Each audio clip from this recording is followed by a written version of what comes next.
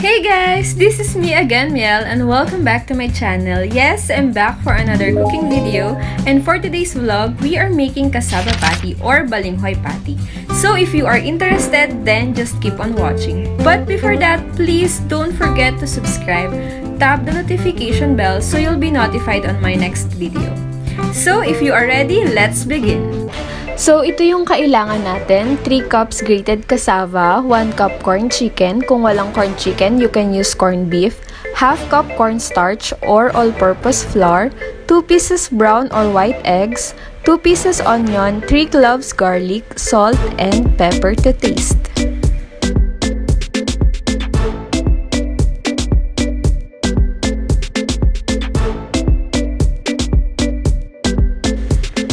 So, after natin i-grate yung cassava, pipigain natin siya para maalis yung excess na tubig.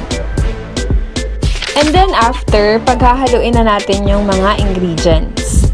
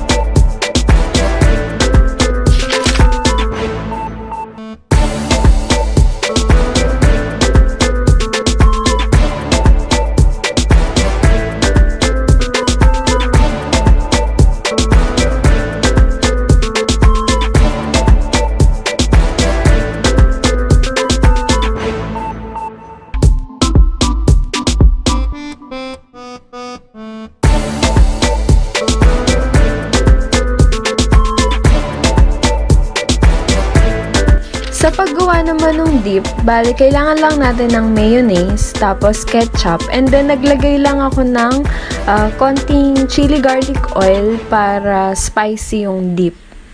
So, ayun lang. Ganun lang siya kadali gawin. Ito na yung final product natin.